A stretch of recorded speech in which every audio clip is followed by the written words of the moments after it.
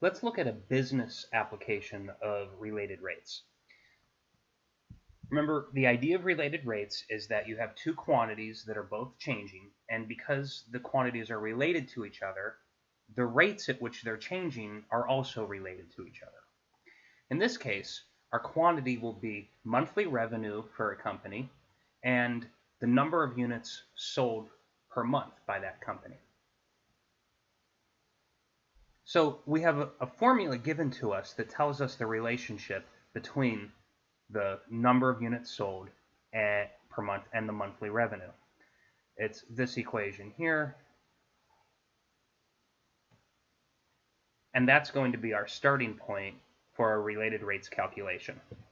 So we have that R, which is changing over time, so it's really a function of t, is related to the number of units sold x, which is also changing over time, so it's a function of t. According to the formula, r equals negative 0.5x squared plus 50x. So both the left side in this equation are functions that are changing over time, and if they are equal to each other, then their derivatives must be equal to each other as well. So we take the derivative of both sides with respect to the variable t. Remember, we're treating time as the independent variable in this question. X is not an independent variable here. It represents the number of units sold, and we're told that the number of units sold depends on this other variable t, time. Okay, so let's take a derivative. On the left side, we're going to take the derivative of r, and I don't know any other way to write that at this stage other than to write it as the derivative of r with respect to time t.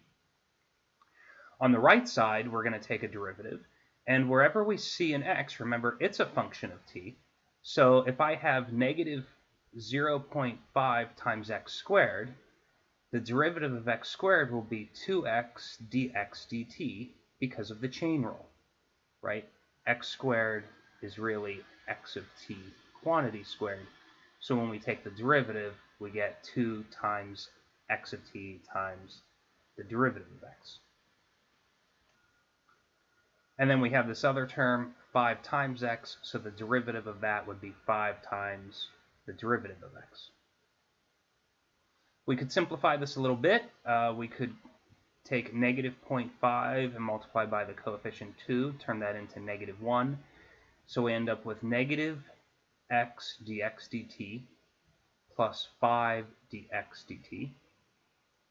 And we could combine like terms if we want here by writing this as 5 minus x times dx dt.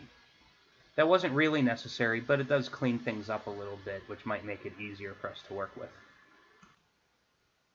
So this is our formula relating the rate at which revenue is changing to the rate at which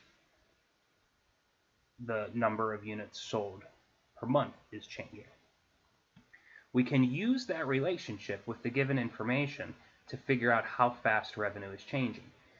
When you're selling 500 units and the rate at which you're selling units is decreasing by 10 units per month, if we plug that in here, we get the rate at which revenue is changing is 5 minus 500 times negative 10.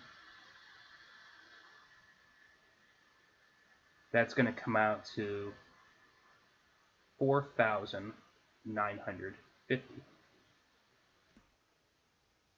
So in this example, we see that the monthly revenue is increasing by $4,950 per month.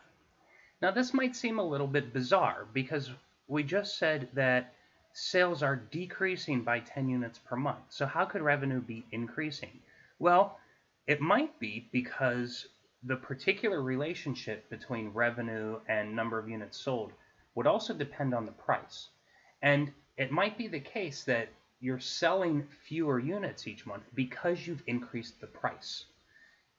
And therefore, you might increase the revenue as a result. It depends on whether the effect of increasing the price outweighs the effect of decreasing the number of units sold.